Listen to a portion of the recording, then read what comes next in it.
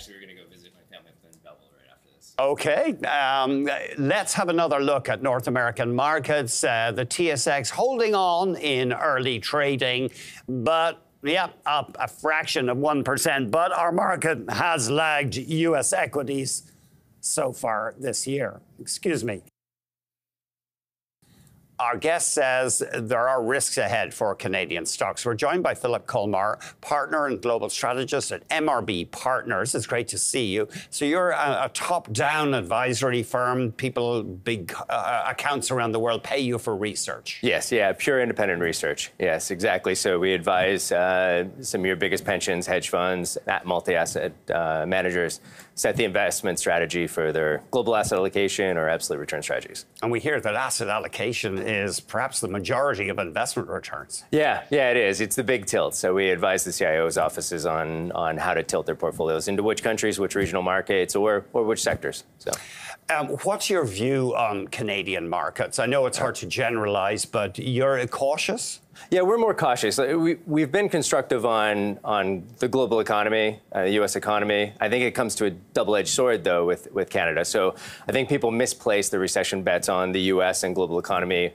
earlier this year. We're unwinding that. So that's good in terms of growth conditions globally. It would be decent. The problem with it is it's also pushing up the 10-year Treasury yield. We're seeing bond yields rise significantly. And so we've broken out to new highs in terms of bond yields. So while that's been constructive on equities more generally, Canada's participated in it.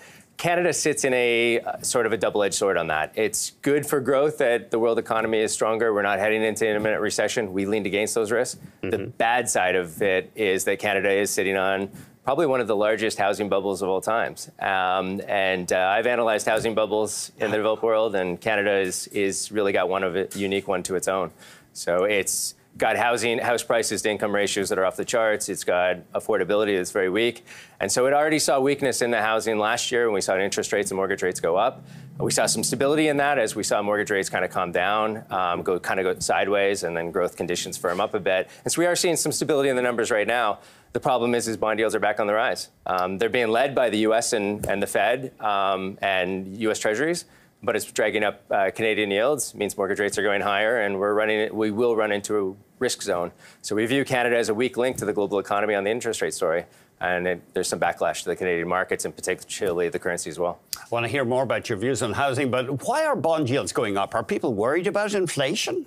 No, I mean, yes. I mean, in 2022, it was an inflation and the Fed catching up, really. And so it led it up. And it was really every central bank, Canada as well. And so now we're starting to see a cresting in terms of inflation expectations coming down.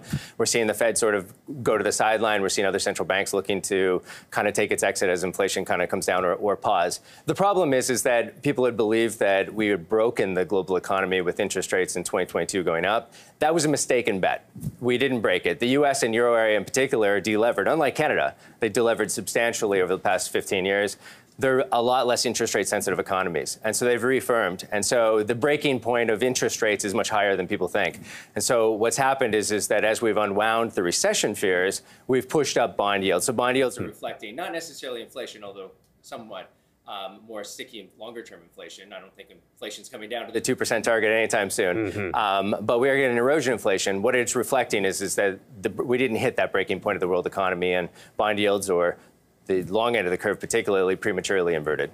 And so we're unwinding some of that. So the flight to safety to bonds is to some extent dissipating. Exactly. Yeah, it's unwinding. Exactly. And I think as well, there was real bets that we would see, particularly Fed rate cuts, but central bank rate cuts was at one point the back half of this year, then got pushed out in the early part of next year, then the back half of next year. But we're sort of unwinding that. If the cost of capital isn't damaging the world economy at this point, then it needs to go higher. There isn't really a case. The Fed may go, or other central banks may go on hold as inflation kind of comes down. But rate cuts is a stretch when you think of the world economy not breaking under current rate conditions.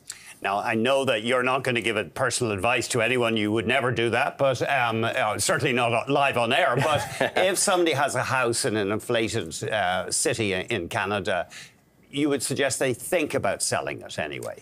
Yeah, I mean, the problem with Canadian housing is it really got ramped up over, really, it's been 2 decades in the making, right? We had low inflation driven in the 2000s, for example, because of the commodity boom, drove up currencies and pushed down import prices. So it allowed the Bank of Canada to be more accommodative than it should have been. Then in the 2010s, after the housing bear markets in the U.S. and Euro area, we had the global price setters dampening inflation. We had Bank of Canada playing competitive currency devaluation. So we ended up with, again, too easy accommodations, pushed up home prices. And the pandemic hits, and there's a case for it to burst. But we hit it again with monetary and fiscal policy, and so we inflated again. So you've had 2 decades in the making. You've got home prices that are very stretched. The worst part for a housing bubble is when you have a credit bubble underneath it. And the amount of Canadian leverage into the system versus incomes is pretty astronomical. And we've seen debt servicing going up dramatically. We've seen it's very hard. A lot of homeowners, they don't benefit from 30-year fix like the United States does. Yeah. So there was a lot of floating that got reset. There's a lot of other that are rolling over within 5 years. And we've been in a couple of years of this higher interest rate environment. So we have some risks in the situation. We see the Canadian banks really not wanting to allow it to topple. They've been trying to extend these things. But that's, in many ways, at some point it will. We've got Wild E. Coyote sitting over a cliff, and the bank's trying to hold the plank out to hold it up, but not to be too scary. But there is a risk, definitely a risk here, that if mortgage rates go higher or unemployment were to rise when we hit the next recession, then this thing does end up in a deleveraging cycle.